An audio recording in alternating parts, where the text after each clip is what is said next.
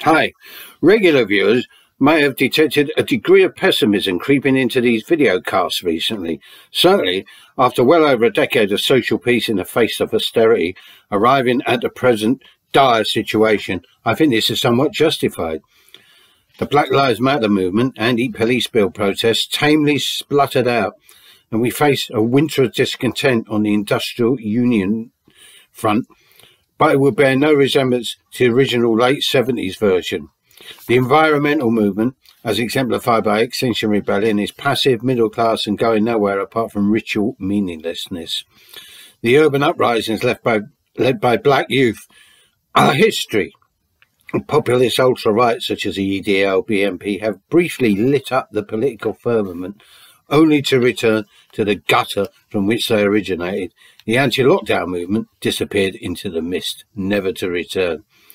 Petrification dominates at all levels.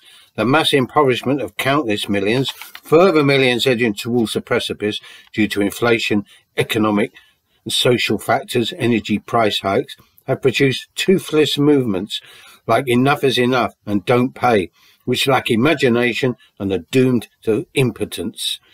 There's also the matter of the eternal rightward drift that at this moment in time is attempting to capitalise on the migrant crisis.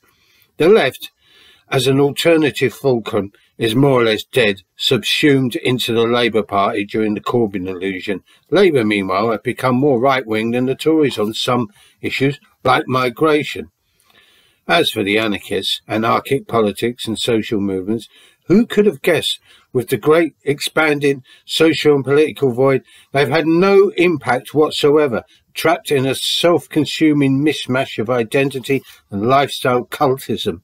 The most depressing thing for me is that even our dispossessed, marginalised, lumpen, working class elements, the most bloody-minded, confrontational on a street level, have been utterly moribund. Yet this creaking, rotten to the foundation system, incapable of reform and innovation, decadent to the core, is ripe for revolutionary challenge from below. Despite all the disappointment so far, I'm still convinced the 2020s will be the decade of revolution here in the disunited kingdom. Any other outcome is too horrible to contemplate. Bye.